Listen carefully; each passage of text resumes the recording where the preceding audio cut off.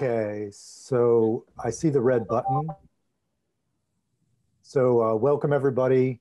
Senate Education, Thursday, the 27th of August, and still meeting remotely. So we have basically two things to do today. One is to catch up with an issue that a couple of months back seemed crucial, and we attempted to prepare some legislation, had a disagreement with the House about what that should be. And eventually the decision was made at the leadership level to let the local elections play out, see how those budgetary situations shook out ultimately. And so that's what we're taking a look at today. Just a reminder that on the list that the Pro Tem sent out of bills that are not necessarily must pass, but that are agreed to pass, this wasn't on it. That is districts without budgets. This was on an addendum at the bottom called undecided. And so it's clearly no one's priority that we write legislation, but I wanted to look at the situation and determine whether there was need in case the House is interested, because again, I am thinking that we would wait for legislation to come from the House first. So with that said, Brad James from AoE is with us, and he's got up a little chart under the documents part of the website for today. So if you want to pull that up, it's headed districts with no budgets approved or budgets currently in reconsideration. And why don't you take it from there, Brad? Okay. For the record, Brad James, Agency of Education. I think you all know me. Nice to see you all. Welcome back to the committee, to the legislative session. So I believe when we left back in June, there were, I want to say 19 districts that did not have school budgets at that point. They had not voted on them, or they had not approved them one way or the other. We are now down to 8. I did not print off a copy of this for me, so when Jeannie pulls it up, I can walk you through it pretty easily and straightforward. And what you will see is you will see a list of the 8, maybe 9 school districts that I do not have budget data for, although as of 25 minutes ago, I now have budget data for 2 of those because it was in our system. I just had it pulled down for me. But most of the districts ended up having votes that turned out to be successful. On the list, when it pops up, you will see that there are 2 of them, Slate Valley in the Fairhaven area and South Burlington, have voted their budgets. The voters approved their budgets. I believe they voted on August 11th. So they're in the 30-day reconsideration period. Then there are 2 districts on there that I now have the data for. One is Caledonia Cooperative remember, it's one of the newer ones. Caledonia Cooperative Union Elementary School District up in Caledonia Central Supervisory Union. Their budget is now in, and so I'm working on that tax rate right now when I'm done with you guys. And also just in is Wyndham Northeast Union Elementary School District, another one of the newer ones.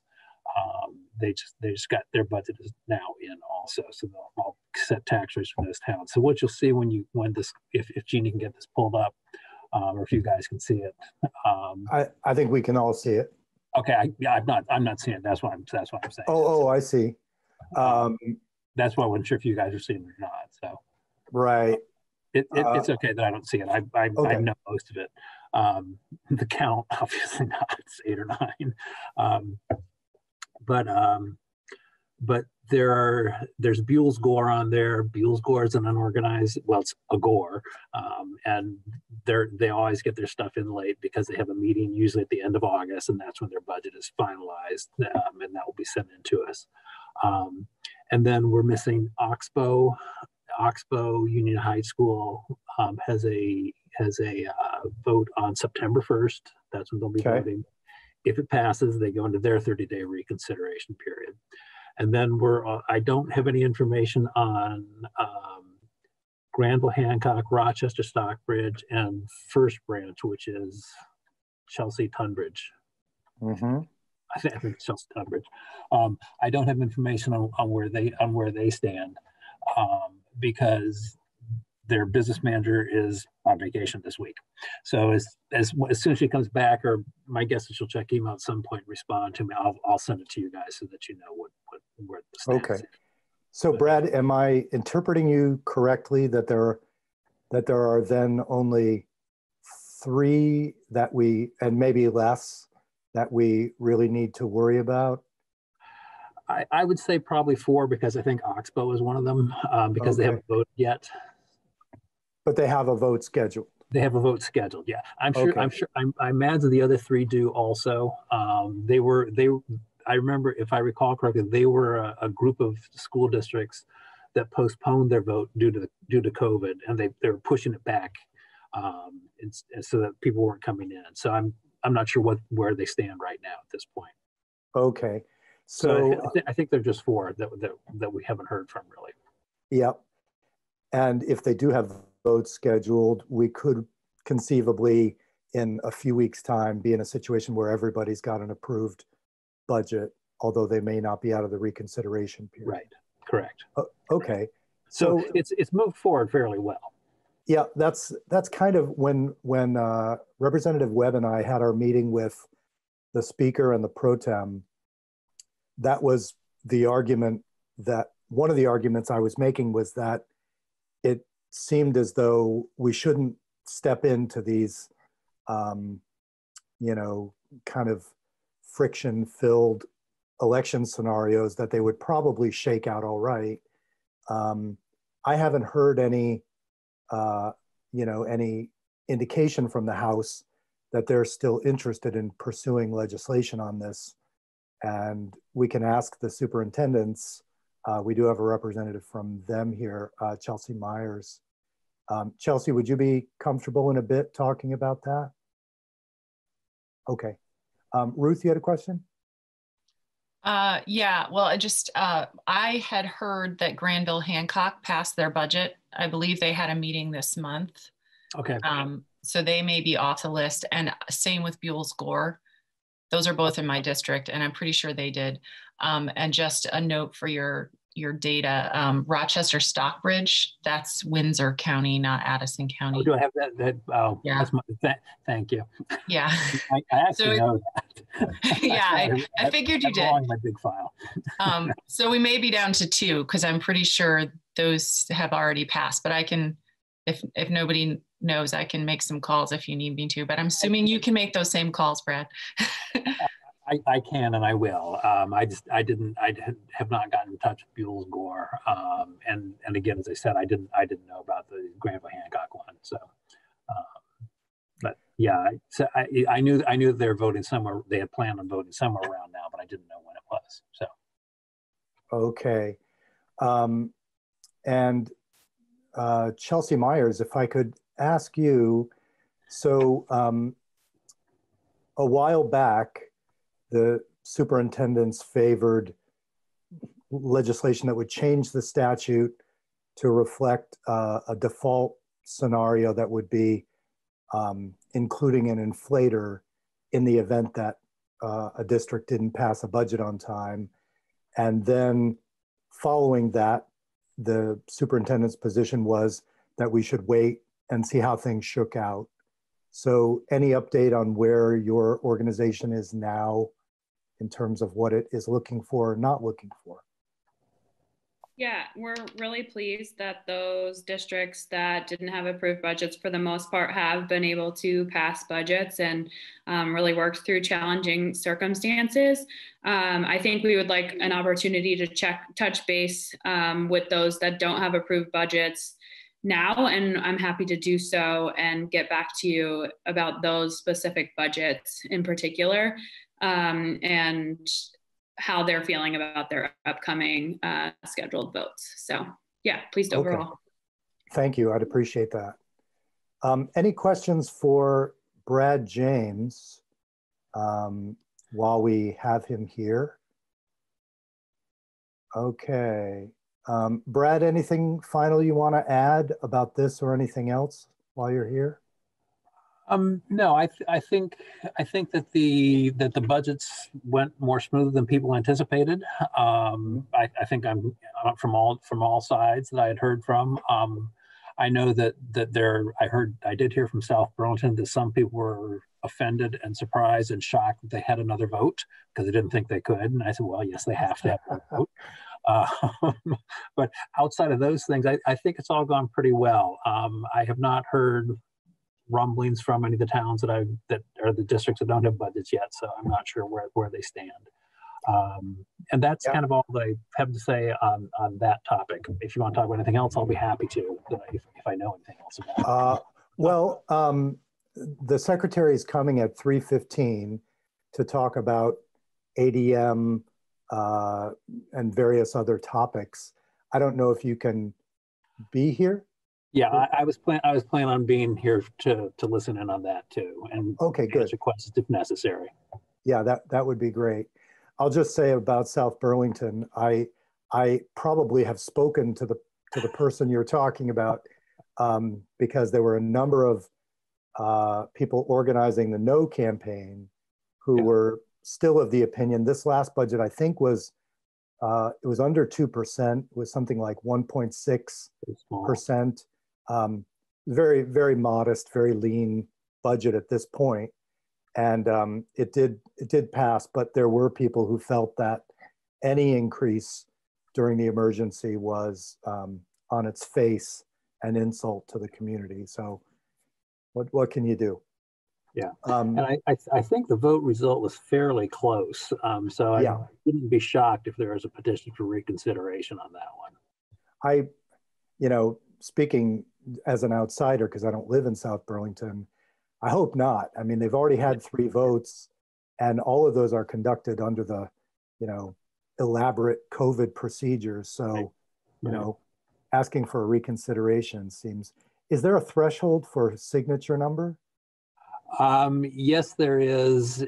Off the top of my head, I'm forgetting what I want to say it's 5% of the registered voters, but it also changed. You could make it higher, or they had the ability that piece of statute was changed. But then, in order for a reconsideration vote to win, they have to have the no votes have to be a certain. I've forgotten off the top of my head the certain percentage. I should be able to find it quickly. A certain percentage of the yes, more than the yes votes. It changed, and I don't remember when it is. That's all right. Don't bother yourself with it. I knew there must be a rubric for it, but I just couldn't remember. There is something. Yeah.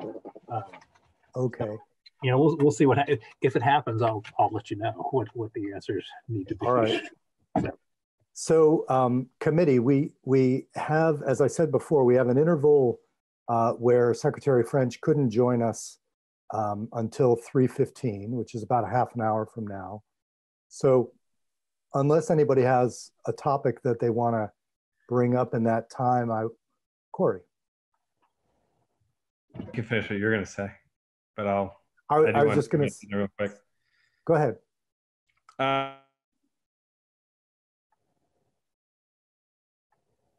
Oh, you're frozen, Corey. There you go. You guys all there? We are, but we didn't hear what you said. Okay.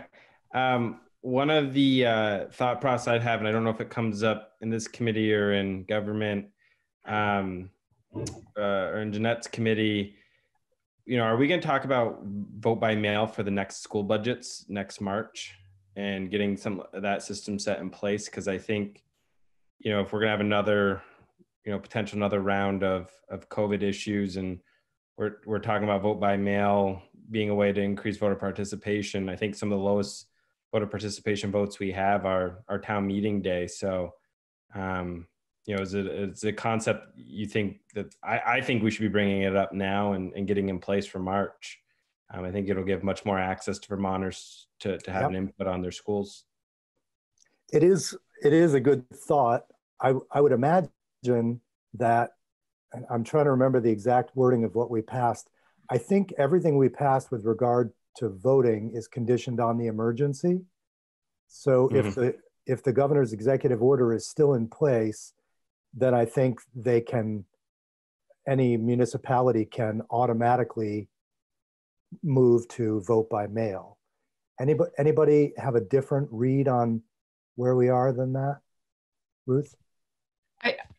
I seem to remember that it was in place for 2020 elections, and that we might have to do something again if for 2021 if there's still a pandemic raging. But okay. I also seem to remember that when you were talking about the list that Secretary French was going to talk to us about today, one of the things was Australian ballot requirement. So it's possible that we could tackle it via that vehicle if we all decide it's a good idea. But again, like Corey said, it may be something that Jeanette and GovOps would want to weigh in on. Yeah, it's probably is. Even the Australian ballot piece, we'd have to send to Jeanette's committee because she's very rightly of the opinion that all voting issues are her bailiwick. Yeah, I just can't remember clearly if most of the emergency legislation we passed had a prefatory clause that said during the state of emergency, blah, blah, blah. If we didn't do that on the voting changes, then we'd need to make a date change. But I know now municipalities can send out ballots. So I wouldn't imagine it would be that problematic, but I'll send Jeanette an email just laying out the Australian ballot provision that the Secretary's promoting, and then I'll ask about town meeting day school votes and see what her response is. Jim, any thoughts on that? Yeah, I just pulled up the act you passed, and it says in section 3, it is Act 92, section 3, I just lost it, I'll get back. It says in the year 2020, the Secretary is authorized in consultation and agreement with the Governor to order or permit appropriate election procedures for health and safety, etc., including requiring mail balloting by requiring town clerks to send ballots by mail to all registered voters. So it's for 2020, and it requires basically coordination with the Secretary and the Governor. So I imagine the thinking there was that we'd be back in January, and if we were still in a state of emergency, we could update it then. But well, my point is the Secretary of State said we couldn't wait till now to make that decision for the November election. So can we really wait till January to make that decision for a March election? Yeah, fair enough. So that's just my point on it. Okay. Jim, could you send me the reference to that specific, and I'll include that in the email to Jeanette, and I'll just ask her. We amended that though to take out in consultation with the Governor. Oh, yeah, I think that's all. That was the only change, though. Yeah. Yeah. But we didn't. But Corey makes a good point about there being a time lag that we've deliberately set up for some reason. But Jeanette may have an answer to that. They may have done something else or are planning something else. Mm-hmm. Okay, so why don't we just... And I could give you an update on... oh yeah, go ahead. School air quality program. I had a meeting with EBT this morning and they sent me some information based on the program if you want to hear that now. Yeah, please. So they have over 300 schools. I think they said 304 schools, which is like 3/4 of the eligible schools. So they said there's only about 100 schools that they haven't had a contact with and had a walkthrough. So they have a scope of work set up with all these 300 schools, which I think that the pipeline, not all of them have a dollar amount for it, but the pipeline they have is over $7 million. So right now they don't have enough money of the 6.5 we appropriated to do all the work that they've scoped out so far. They're if they do the average, around $40,000 has been around the average cost, 30 to 40. So if they extend that out to the other schools, they're thinking that would be 12 to 18 million if the 100 schools also joined in. So basically the program has been going well. The one issue that they had thought would be an issue was as far as the workforce has not turned out to be as much of an issue as they had worried about, that the HVAC contractors have been able to bring folks back that they had furloughed and have really stepped up, and they want to do this work and help the school. So that has not been proven to be a bottleneck. So they do feel that they could spend more money, and if you wanted to, we could have them in. And they have a program director who I spoke with who's really good about, she has experience working with the schools with EBT, and she could describe how the program is going, how they're setting it all up, and think like they could get to another $4 million or up to the $12 million total. Okay. The other thing that occurs to me is in finance, when we were hearing Mark Peralt, he was talking about two streams of money, CARES funding, which was conditioned on a December 30 deadline. And so they've developed this protocol where everybody's being asked to spend down CARES fund first. And then if CARES fund runs out, or if the date is past the 30th, to use the other pot of money, ESSA money. Yeah, Brad. Just if I could just jump in for a quick clarification, that's essentially correct. When you say CARES Act money, there are two pots of money that we're really talking about here for the school districts. There's the ESSER money, which is education or elementary and secondary school emergency relief fund. That's the ESSER money, and that has a time limit up through September 30th, 2022. The money that you called CARES money is really CRF money. I get the confusion.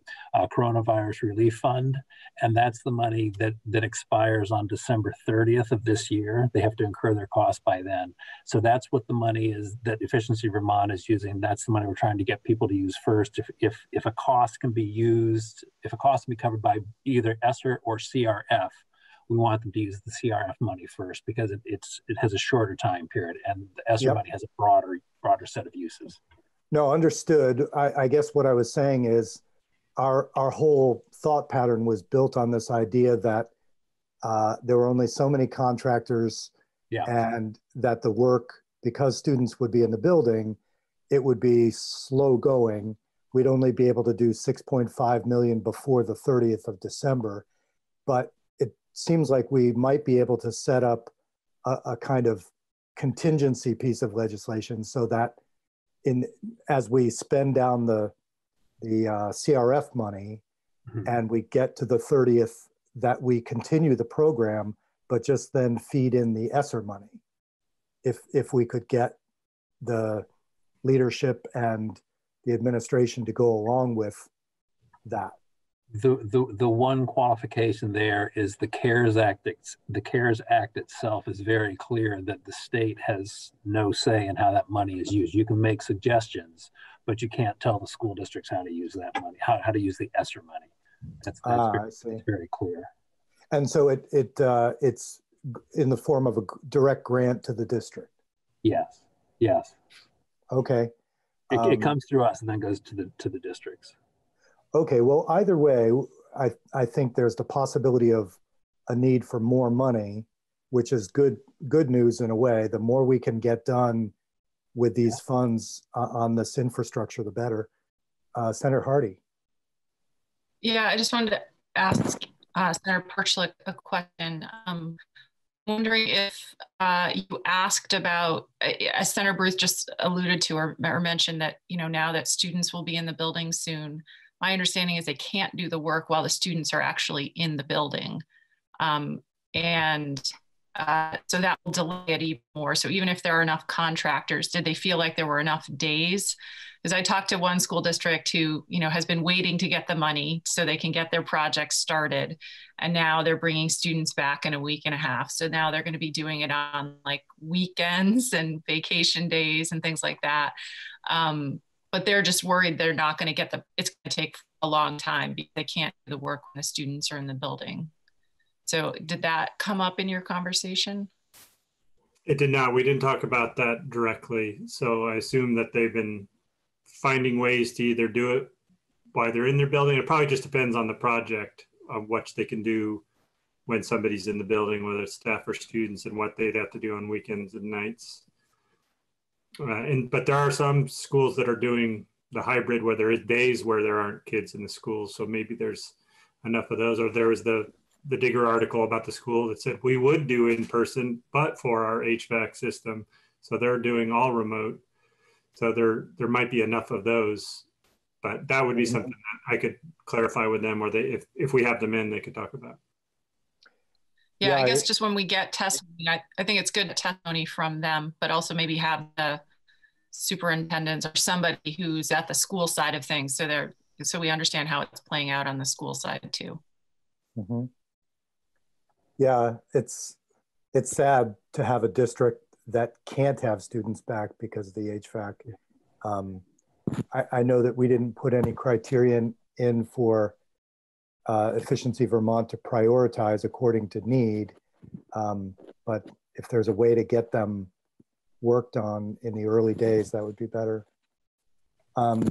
So I'll just have it in my mind that we might be looking, because we're going to be asked to develop some budgetary recommendations, kind of the way we did last time.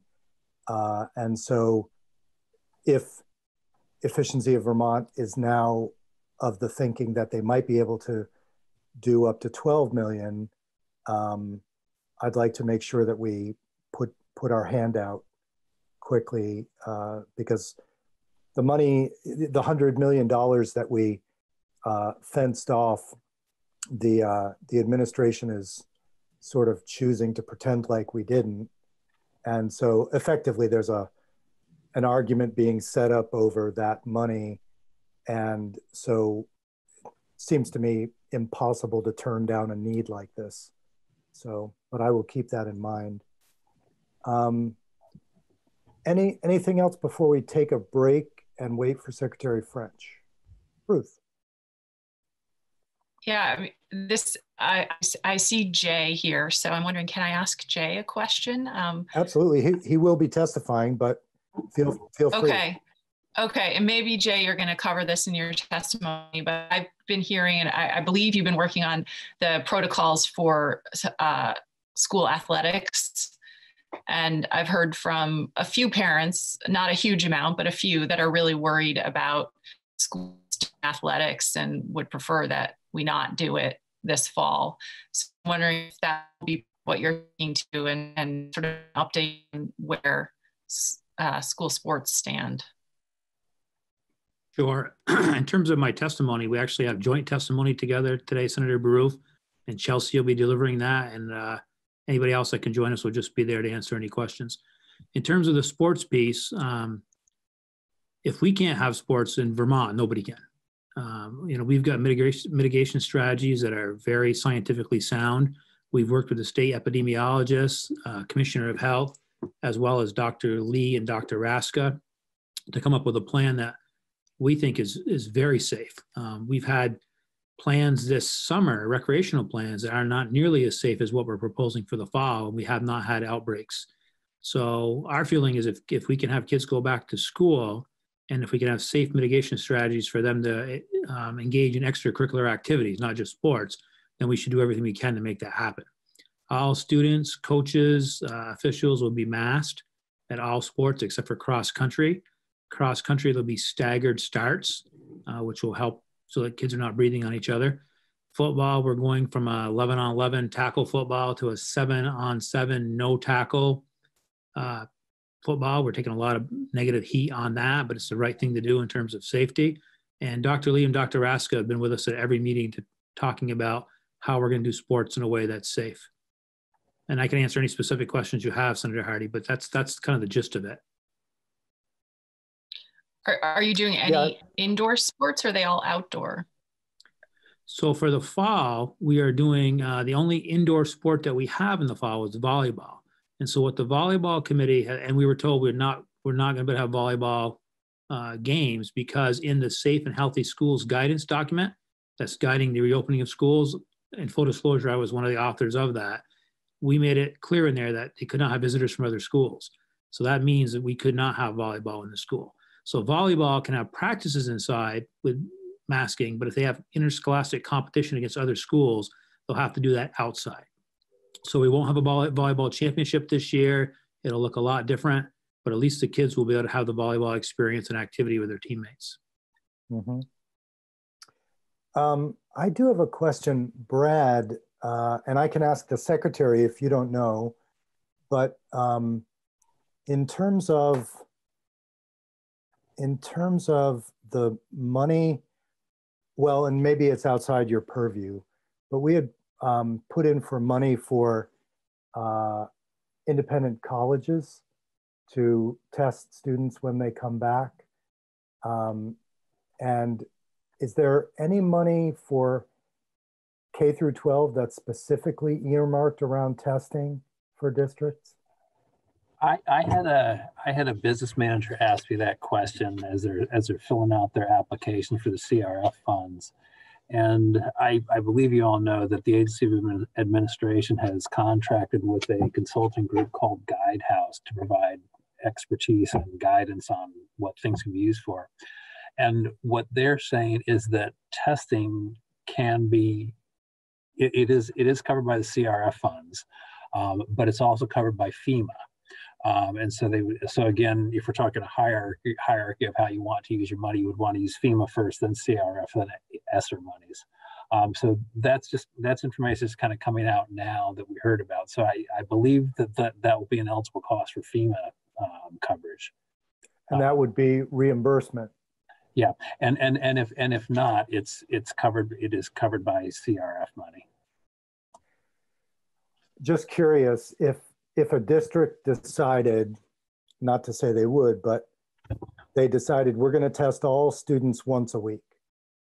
What if FEMA then says, well, that's way too much, you shouldn't have spent that much? Do they have specific guidance that they've put out in terms of what you could spend on testing? Not that I have seen. Again, FEMA's Guidehouse is dealing with FEMA more directly. We kind of talk to Guidehouse and the Agency of Administration when we have questions, and they check. I believe some of them have contacts with FEMA. I have not seen much information from FEMA. My understanding from talking to Guidehouse is that this is all new for FEMA also. They've never dealt with a pandemic before. They deal with hurricanes, fires, and things like that. So this is new for them, and so it's somewhat unclear as to what costs will be covered. There apparently are 10 different FEMA regions within the country, and some are able to get some stuff covered and some cannot get that same stuff covered. So yeah. I don't know. I don't know how to answer the question really outside telling what's going on as far as I know. Well, but I think if they do it, then it will be covered hopefully by FEMA. If not, it will be covered by CRF. Yeah, I mean, I have to say, I don't, at this point, I don't trust the equity of the federal government, because President Trump is very clear that blue states do not enjoy his favor. And, he will say in the middle of wildfires in California, we're going to cut off your money. Whereas if it's a flood in Texas, then he immediately rushes to say everything will be paid for, don't worry about a thing. So I do worry about districts incurring costs and then being told later whether they're eligible. But testing is something we absolutely need to be on one page about and clear about and managing. Yeah, Ruth. Yeah, and on top of that, I mean, I share your concerns. And on top of that, I think the CDC has now changed their testing recommendations to not recommend any tests for asymptomatic people. So that would preclude any testing for school districts unless there's an outbreak, which is quite frankly just irresponsible. So it's unlikely that they're gonna pay for testing unless there's an outbreak, and then it would be done by the state, I would assume. Yeah, Yeah. I believe the state guidance has not changed yet because there was some, I don't know if I want to call it an out in the CDC revisions that said unless a state chooses to do something else, I'd have to go back and find that email. But it sounded to me like Vermont is not changing how we're approaching things. Mm-hmm. Yeah, I think we should get more information on that because it sounds like the rhetoric has changed a little bit from what I've been hearing from our Department of Health, that they're backing off on the asymptomatic testing. So this is way outside your purview, Brad, but it might be helpful for us to get a briefing again about testing. Yeah, I didn't want to do that. I was just, it is.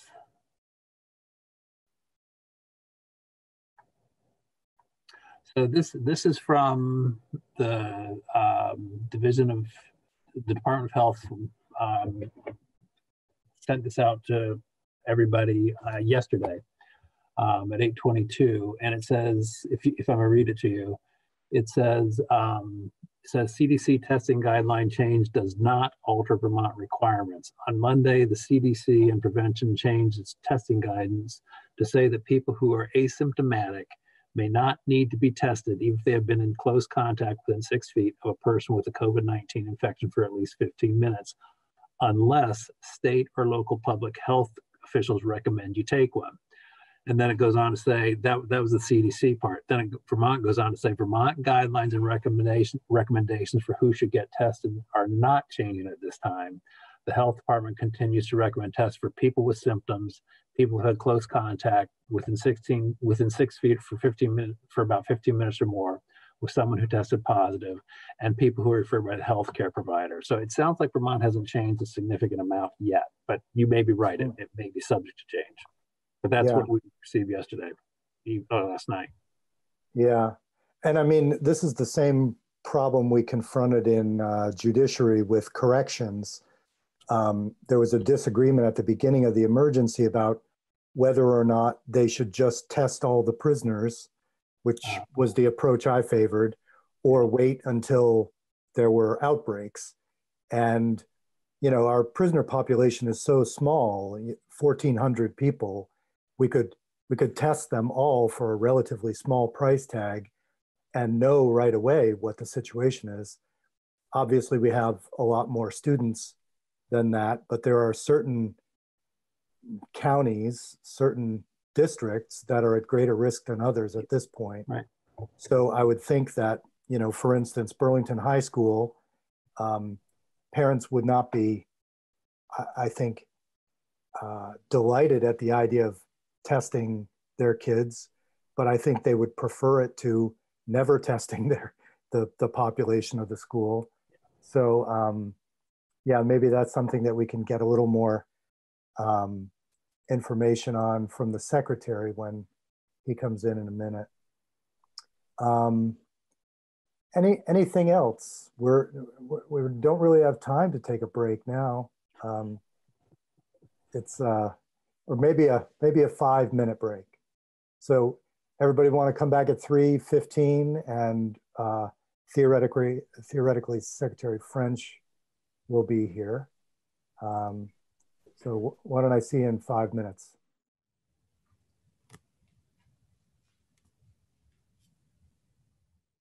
So I think we have Secretary French coming in.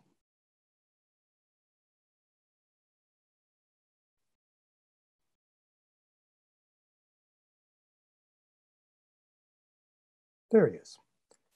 Good afternoon, Mr. Secretary. Good afternoon, sir. How are you? Good, how are you? Good. So we were just on a minor break. Looks like we've got everybody back now. So as we mentioned earlier, the Secretary's mostly here to talk about a handful of small bore changes in statute that would help during the emergency. And I think we have that under the documents page. So So, Mr. Secretary, I'm hoping you can discuss these pieces and help us understand the way you see them, and then also make a few comments on the summer nutrition report that you sent us.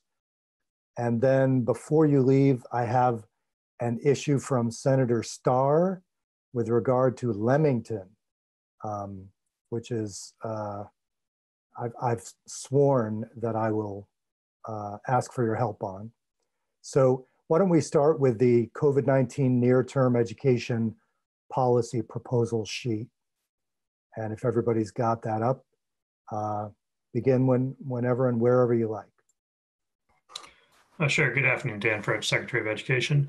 So what I had shared out with Senator Baruth, these were some policy ideas that, as we've engaging with our emergency response with districts, made the observation of some ideas that should be, I think, considered before you adjourn, for the General Assembly adjourns this year.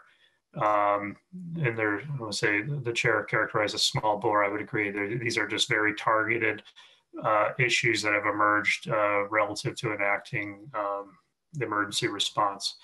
So I'll just take them one at a time and pause after each one if there's any questions. The first one has to do with modifying statutory language around the minimum number of student days and minimum number of teacher and service days.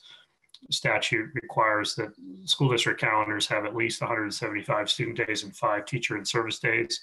I think there is an interest on the part of the districts, and it's one I support, of modifying those minimums for this year only, so that there are 170 student days, but to transfer those 5 days to the number of teacher and service days, so there's more time for teacher and service planning and so forth to respond to the emergency. Mm-hmm. That seems like we're already there, given that September 8th is now the start date. So this is really just bringing us into alignment with reality. Yeah, to a certain extent. I mean, with the September 8th, we essentially pushed the whole calendar off. But we also, to get further into the weeds on the statute, but the statute also has regional school calendars. So the superintendents in each region are required to establish a regional school calendar by April 1st of the prior year. That's certainly been disrupted with the governor's emergency order. So if we have this issue of sort of bringing that into alignment, but the specific need around increasing the number of teacher days available would, one, I think that would be welcomed by most districts. Mm-hmm. Okay, I don't see any questions there, so let's go on to ADM. So the issue of ADM, we have several things happening right now that would point to the need to introduce some stability in this regard. One being there's been a record increase in the number of home study students. So we're basically seeing at least 100% increase in that over last year. Home study students are not counted as resident pupils for the purpose of ADM, meaning the districts then could stand to lose some basic pupil count in terms of their funding formula, which could lead to an increase in taxes. To a lesser extent, we're seeing new students move into the state, perhaps. So there's just a lot of uncertainty. And as you know, the budgeting process will be very challenging this year, to say the least. So the rationale here, or firstly, the suggestion is that we freeze essentially ADM to be at least as the amount that they had last year. And the goal here would produce at least one to isolate one variable in the very complicated budgeting process and introduce some stability into that to provide some assurance that districts will at least be able to navigate that now would be helpful going into the budgeting process. Mm-hmm. I know I don't have a question, just a comment. In speaking with Chairwoman Webb, she seemed to think this was something that should be held over until January, as though it were part of a broader discussion that would take a lot of testimony. Just doesn't strike me that way. Have you heard from her what her rationale is, or is she still of that frame of mind? I have not had any conversation with her on this topic. I guess I'd ask for Brad to check me on this, but from my perspective, I think January would be too late. And we're going to, ADM factors into the calculation of equalized pupils, and that starts to be frozen sometime around December 15. So the objective here would be not only mechanically to stabilize the number, but also to influence people's behavior as part of the budgeting process. So to provide that assurance now influences behavior going into the budgeting process, which will start here in a matter of weeks. To leave it as an open question through January and possibly February or March really doesn't begin to address the issue in my view. Okay, agreed. Brad? I was just going to say, I completely agree with what Secretary French just said. This would remove one big concern from people as they're trying to develop their budgets and what's going to happen down the road, especially for allowing districts that are seeing people moving in to have a greater count. Okay. Yeah, like I say, it makes perfect sense to me, and it doesn't seem to have a lot of moving parts that would need a lot of thinking about. Okay, let's go on to the waiver of online teaching endorsement. Yeah, this is in a similar theme of stability. As you know, licensing regulations are controlled by the Vermont Standards Board. They've been amenable to addressing this issue through their own action and remain open to the idea. But the question would be, could school districts benefit from having greater certainty around this issue now? And so that's why I'm bringing it forward. So what this would do would, once again, on a temporary basis, require that district teachers not be required to hold a specific and teaching endorsement to teach online. We think this is especially important considering a lot of districts for the first time are standing up virtual learning academies. That is going to require sort of more broad provisioning of online services than ever before. The Standards Board has expressed interest in continuing to support the waiver, but they're not necessarily interested in supporting a waiver for teachers teaching in the online virtual academies, because that sounds, I think, to them a little more permanent, and therefore those teachers should have that expertise. But I think from what I've heard from superintendents, they would prefer to have some assurance now that this would be the condition, that they would not have to have that, teachers would not have to have that endorsement, and would alleviate a significant area of pressure that districts are under right now relative to staffing during the pandemic. And this would be specifically framed as while the emergency is in place. That's correct. Okay. Ruth. Yeah, I just thank you. Wanted to ask Secretary French a question about this. So I want to make sure I understand it. So there's a specific endorsement that is required for teachers to be able to teach classes online. And so this would remove it for this school year so that any teacher can teach students remotely if necessary during either part-time or full-time. Is that right? That's correct. They'd still be required to have their subject area license, but they wouldn't need the additional license to teach on the online platform. Basically, They wouldn't have to go through a process to learn to teach online. They'd be allowed to do that. Okay. It's unfortunate that there wasn't a little bit more professional development over the summer about online teaching, because you can do it well and you can do it not so well. So,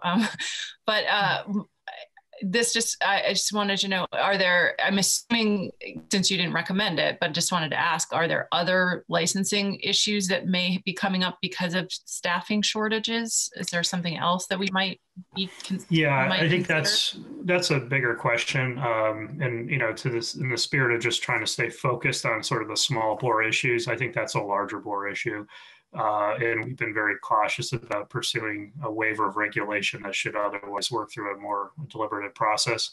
But to your earlier statement, yes, I've taught online myself, and there was a lot of professional development offered this summer to do that. But this online endorsement actually takes quite a bit of coursework to do, so it's not something that can be achieved over the summer. It's a rather lengthy process. But yeah, I think it's too early to contemplate waivers of licensing regulations. we don't know the patterns yet of how that'll emerge. And I think we err on the side of maintaining our quality and see how this plays out for a bit. Okay. Yeah, no, I mean, that makes sense. I just have heard of schools struggling to find teachers because teachers retiring or whatever. So yeah, and we do have an emergency license provision already on the table. So we have some already in our regulations, the ability of districts to approach an emergency situation or a provisional situation. So I think we have some flexibility there that perhaps isn't the same in other states. Okay, so thank you. Maybe this is a good moment to introduce the issue that Senator Starr brought up. He has in Leamington and other areas that border New Hampshire. They send students over the border to New Hampshire schools, and New Hampshire schools apparently have an online platform called VLACS, and New Hampshire as a state is picking up the costs for that during the emergency, but these students are not having their attendance in that picked up because they're Vermont residents. And so the person who was writing this felt caught between two worlds. And it seemed to me like the sort of expense that we could easily classify under CRF funding. So my question first is, has this come to your awareness? And if not, can I send the email to you? And does it sound like something you might be able to find a solution for? Oh, you're muted, Secretary. It has not come to my attention. And I will say this is one of my old school districts. I was superintendent for Leamington, so I'm very familiar with the community. Okay. They pay tuition for their students. They do not operate any schools at all. And they also have special dispensation and statute to tuition their elementary students in New Hampshire as well. They're part of that border group that's mentioned in statute. So I'd be happy to review it. It's not come to my attention. I do speak with the superintendent up there regularly. So my first thinking would be, why aren't they covering those costs for their regular tuition dollars that they pay for the education of students, so they don't operate their schools? But I'd be happy to take a look at it. Okay, I will send it on to you. It's good to know you were employed in that district, so you'll understand immediately what they're talking about. Yeah. Okay, let's go on then to requiring the use of Australian ballot. We had some discussion earlier before you joined us. Senator Parent brought up the question of universal mail ballots for town meeting day in the coming year, which so far as we can figure out, we're not set up to do, because the change that we made in statute was dated 2020. So I'm just curious, does this reflect part of the thinking for town meeting day next year? And if so, are you already thinking about the universal ballot, mail ballot? Oh, you're muted again. This is offered in that concept of how people are going to access town meeting, particularly when there's floor votes. Yep. So just to recap, the voters control the voting methodology, if you will. So voters decide whether they want to have a floor vote or Australian ballot. In order to change the methodology, they have to vote first in their current methodology. So if voters wanted to change to Australian ballot for COVID-19 for town meeting in March, they would first have to hold a floor vote and vote to shift to Australian ballot. So we saw that as problematic, and this is introduced to essentially require Australian ballot for this year. So it would alleviate districts who currently have a floor vote. By this it would year, alleviate. I'm sorry, do you mean by this year, you mean including 2021? Yes, this school year. So it would be during the COVID emergency. It would, so districts essentially would, if they found a floor vote to be problematic, and I would argue they are in this context, the Australian ballot would be utilized, and it wouldn't require them to first change their voting methodology, which would be very difficult in the COVID emergency. And we think with the Australian ballot, then people can then request absentee ballots more readily, but they at least have full access to the town meeting information, including school budget votes. Mm-hmm. I think, and Jim, maybe you can check me on this, but I think we made this change for 2020. Isn't that what was in the statute that you read, Jim? Yeah, so the statute that I read to you earlier, let me just find it again for you. Make sure I'm correct. I know the change was made to allow Australian ballot without a town meeting to allow it. Right, so this was section 3 of Act 92 and was amended, as you mentioned, Senator Bruce. But I believe it says in the year, it says in the year 2020, so the entire year, I guess the governor now is allowed to change appropriate election procedures to protect health, including requiring, this mail-in ballot, sorry. Australian ballots later on. We talked about mail-in ballot before, Senator Bruce. The Australian ballot, section 4 says that voters, notwithstanding law that requires voters of a municipality to vote to apply the provisions of the Australian ballot to an annual or special meeting in the year 2020, any municipality may apply the Australian ballot system to any or all of its municipal elections held in the year 2020 by vote of its legislative body. So that's that it can be done by the board, school board, as opposed to going to voters. Okay, so this makes perfect sense to me. It's in line with what we already did. It's just updating it to go further in time. So what I said earlier about mail-in ballot, I'll just extend to this.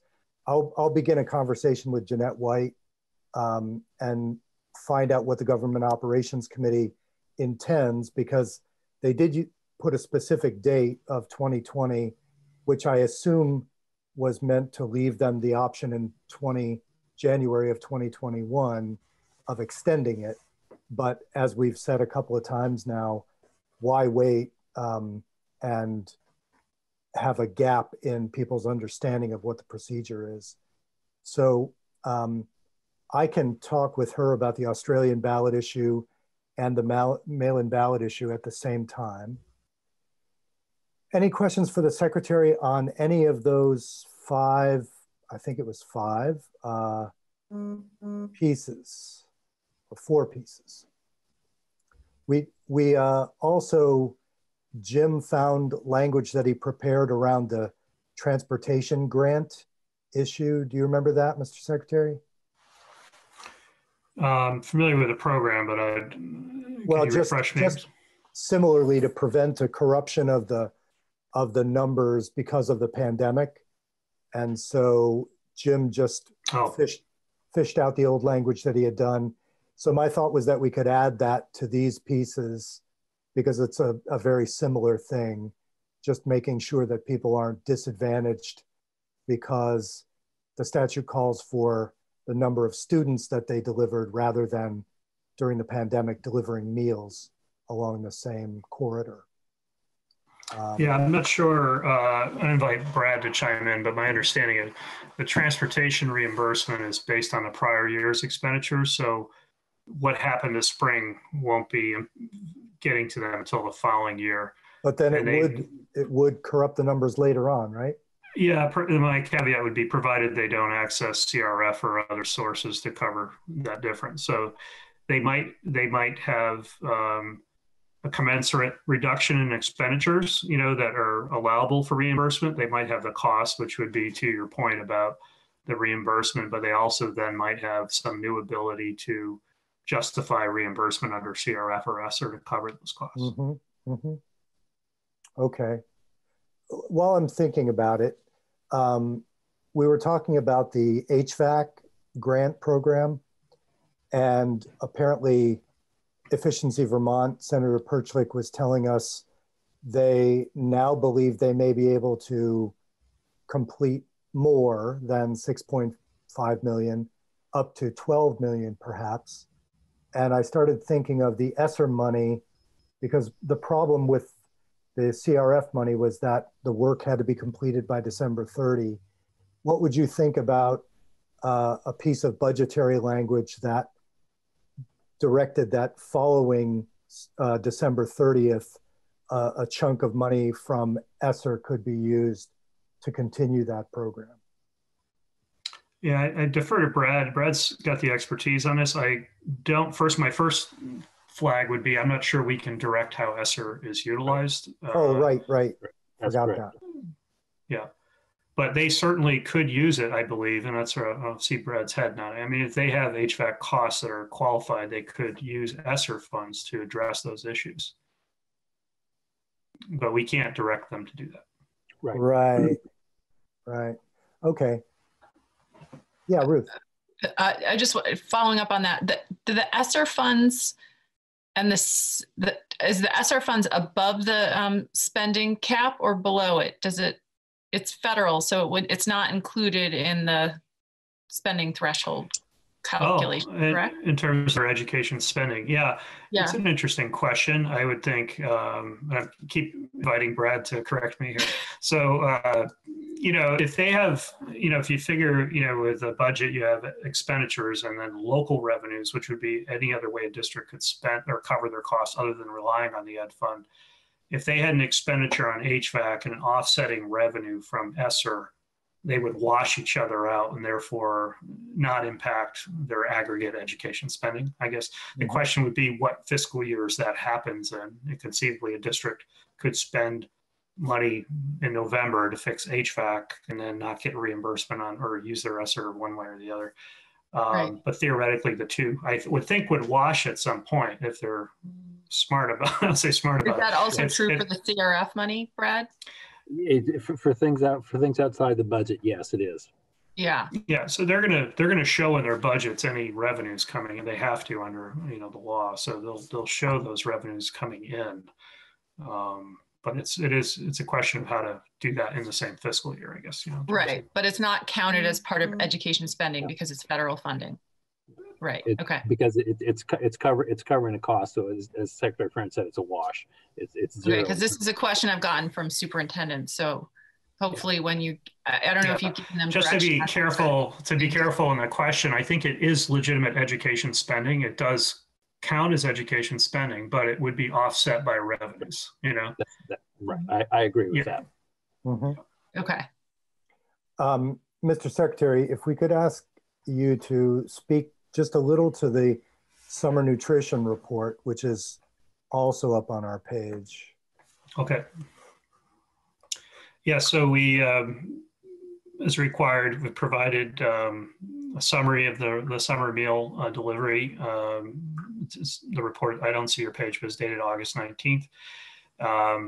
Happy to go into this as more detail, and certainly I think you're familiar with Rosie Kruger, our excellent person on this. I think the summary point I'd make is that with the CRF, the legislature, I believe, appropriated about $12 million for reimbursement, and we've received about $2.2 million in claims for that for a variety of reasons.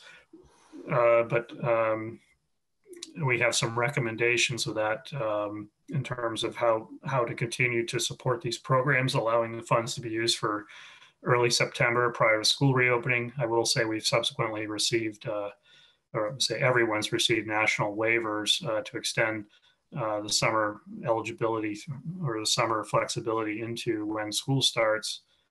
Also to allow funds to be used for nutrition costs incurred by schools to provide meals to children once the school year starts, and consider using the funds to address solvency issues for meal programs who are involved in universal meals.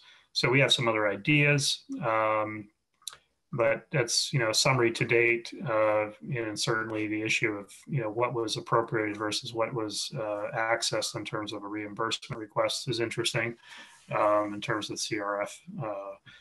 But these programs have been running nonstop essentially through the beginning of the response.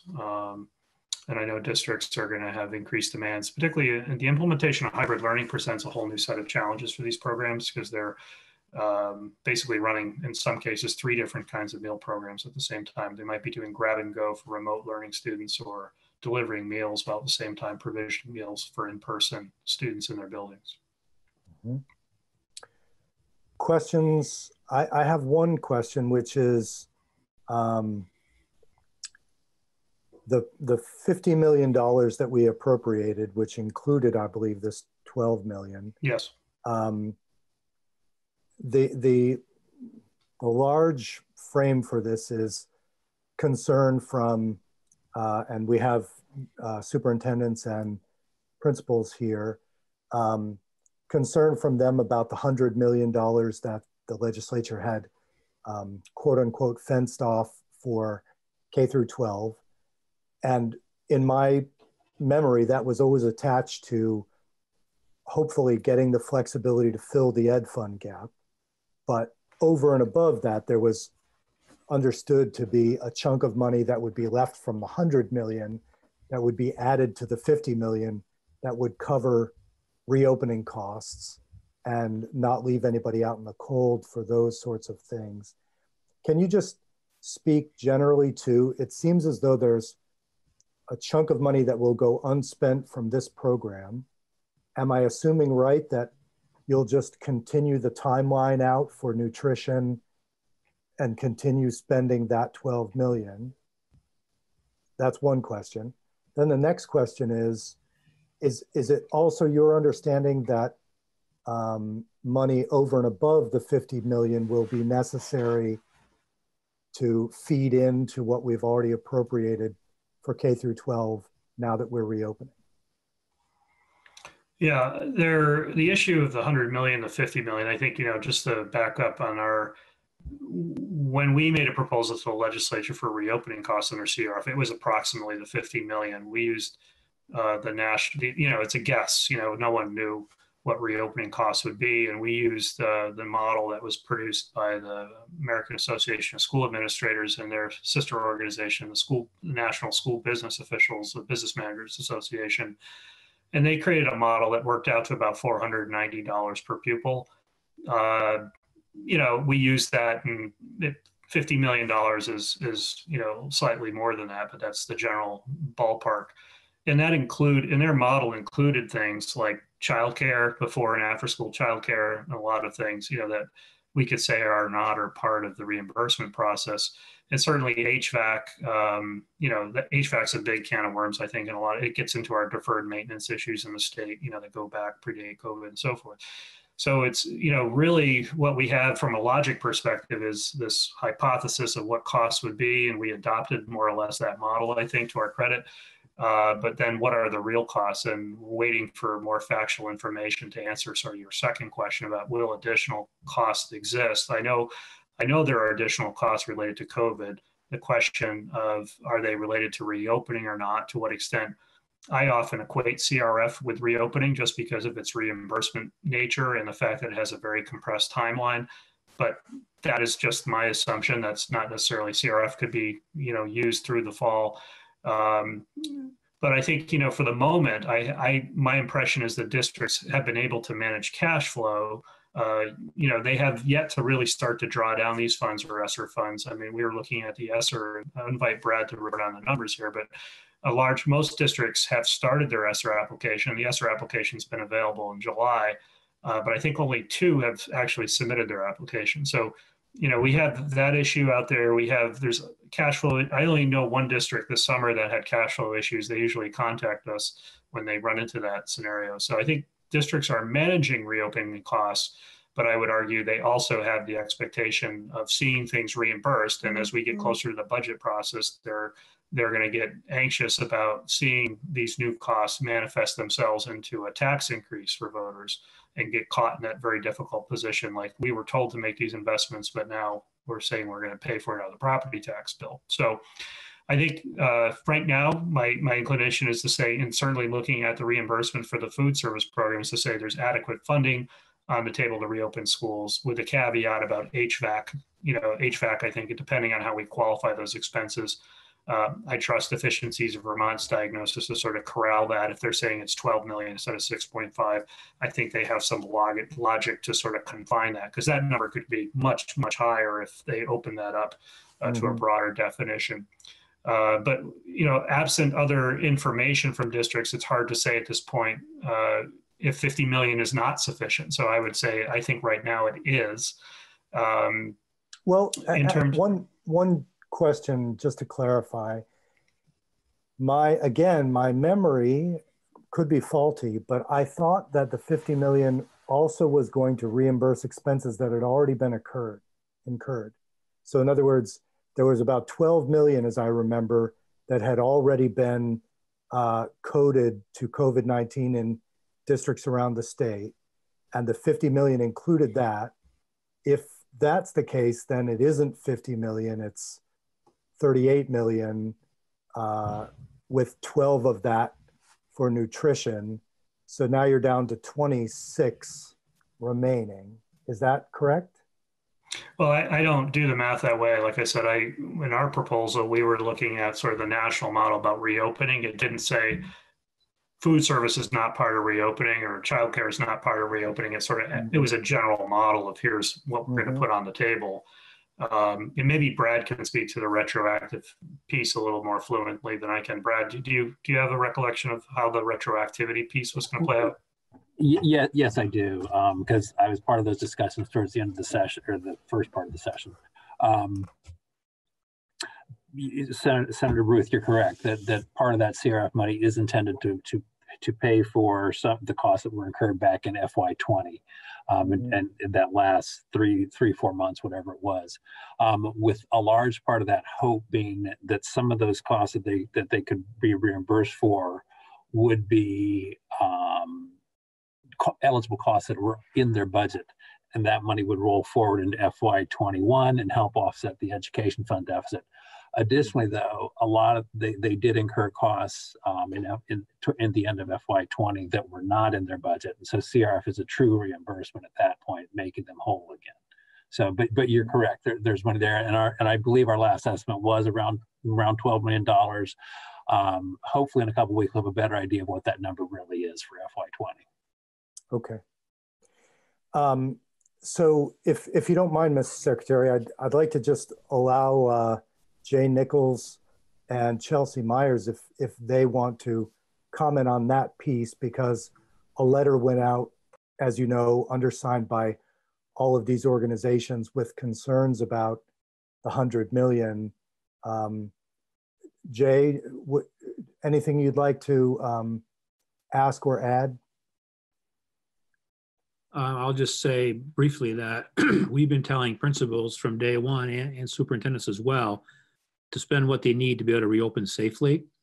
And we've been planning on, overall, the number we've been talking about is 100 million, with the hope that if there's money left over, that there'll be federal flexibility to allow for some of that money to backfill the ed fund to address the gap in the ed fund. So that's what we've been telling people since last year. Chelsea, if you want to add anything to that or not. No, it's a significant part of our testimony today. I don't know if you want us to start or just, I agree with Jay's comments that superintendents are under the impression that they were to do what it takes to reopen schools safely. So that's the mindset that they've been approaching this with. Yeah, and I believe the secretary's finished with his testimony. So, and did I understand you right, Jay, that you have joint testimony today that one of you will deliver? Yeah, Chelsea's going to deliver a testimony for the superintendents, school boards, business managers, Vermont Council of Special Educators, and the principals. Okay, let's go to that then. Yeah, I don't know if Jay, said this, but VASBO's also included on this. So just for the record, since I haven't been here too often, my name is Chelsea Myers, and I'm the Associate Executive Director of the Vermont Superintendents Association. So thank you for having us here today. As you know, school boards and administrators have been working tirelessly to responsibly navigate the safe reopening of schools on September 8th. This includes contending with evolving health and safety guidance, which has changed a number of times, competing concerns from families, staff, and community members, operational and logistical challenges, and the significant academic, developmental, and social needs of the students they serve, perhaps the most important part. At this time, we have recommendations for your committee to consider to ensure school districts have the financial stability and support to safely reopen schools in September and to address other issues facing public education. As mentioned by Secretary French, our association support the idea in light of the governor's order to delay the opening of school until September 8th, that the required 175 student days set forth in 16 VSA be reduced to 170 days.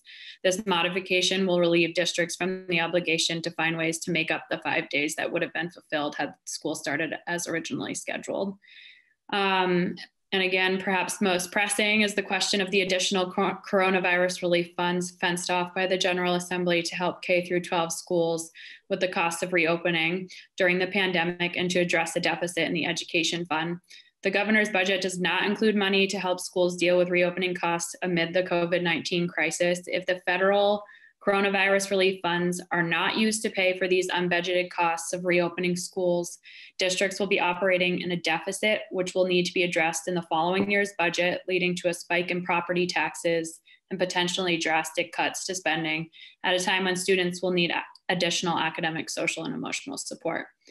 VSA has begun to collect information regarding the costs associated with reopening schools, and we did this ahead of the CRF application, which was just released on last Friday evening.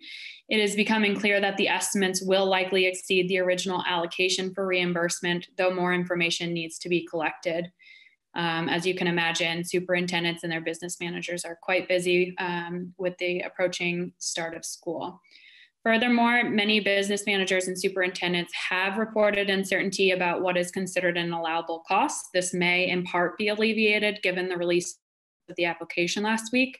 Given the go-ahead this summer to do what it takes to safely reopen schools in the fall, districts have purchased protective equipment and cleaning supplies, increased their technological capabilities, hired additional staff such as custodians, school nurses, and the highly coveted right now substitute teachers, and committed to providing childcare for their employees with their children while their children are in remote learning.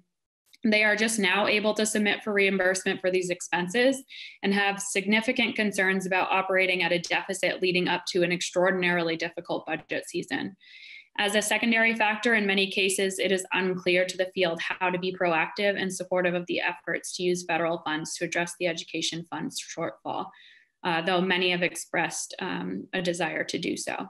We respectfully request that the General Assembly proceed with its original plan for the $100 million, which were set aside for K through 12 education, to cover all of the costs associated with reopening schools.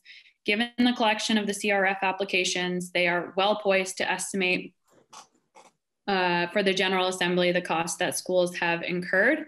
Above and beyond that, we imagine that as schools open, they will begin to realize that what they couldn't anticipate in terms of safely reopening schools. So that's to say, when September 9th comes around and the students begin to enter the schools, they don't know at this point what they don't know, and that will kind of come to a head then. A change in course requiring local taxpayers to pick up the costs could disrupt reopening plans already in place. In particular, more systems may determine that it is safest to move in the direction of remote learning, which would have additional implications for the reopening of Vermont's economy. All Secretary French's testimony, local school district officials are very concerned about reductions in equalized pupil counts. A survey earlier this month by us indicates that with 46 superintendents responding, 85% are either very concerned or concerned about declines in enrollment in the current year due to COVID-19 dynamics.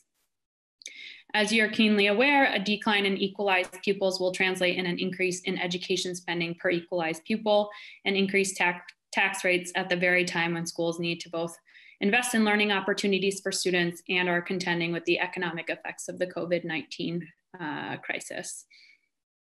So just a couple other observations. In an August 5th letter to the House and Senate Education Committees, the superintendent serving Vermont's 3 technical center school districts informed legislators that they had learned from the AoE that under current law, those districts are not eligible for federal relief funding. Since that letter, it was announced that this fund will be directed to career and technical education.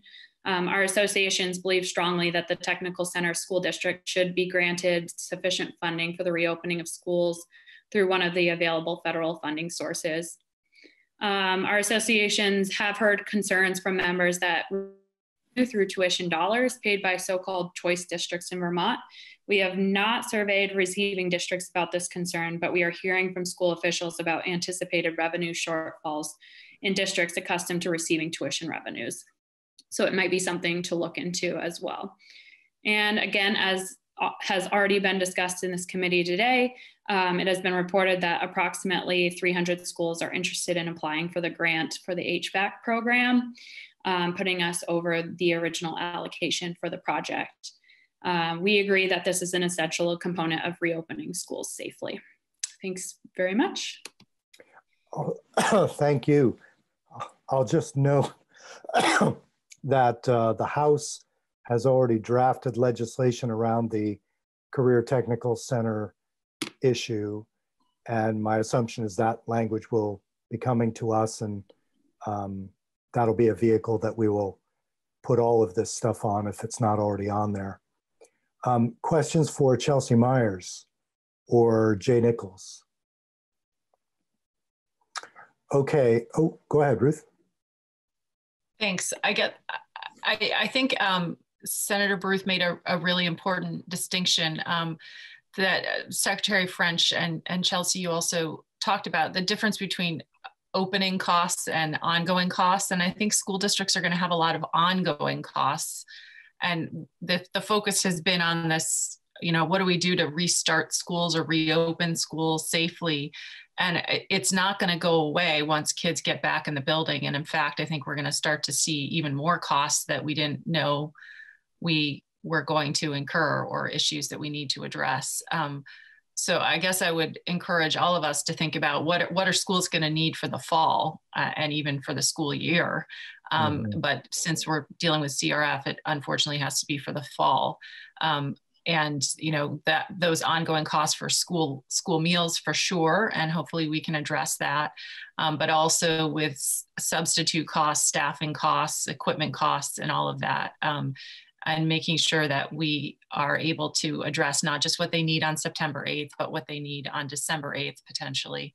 And I think you cover that in your testimony, but I thought that was an important point that Senator Baruth made, that we should just I wanted to underscore about ongoing costs. And I see in the chat that Jay is going to be sending the testimony to the secretary. So I think it's great. I know you all have been in dialogue all the way along. I think it's great if that continues. And now that we're back for 4 or 5 weeks, we would like to be part of those conversations and make sure that, you know, I don't see it as any great stretch of the imagination to think that everybody's going to want to provide all of the funding necessary for K through 12 related to the emergency.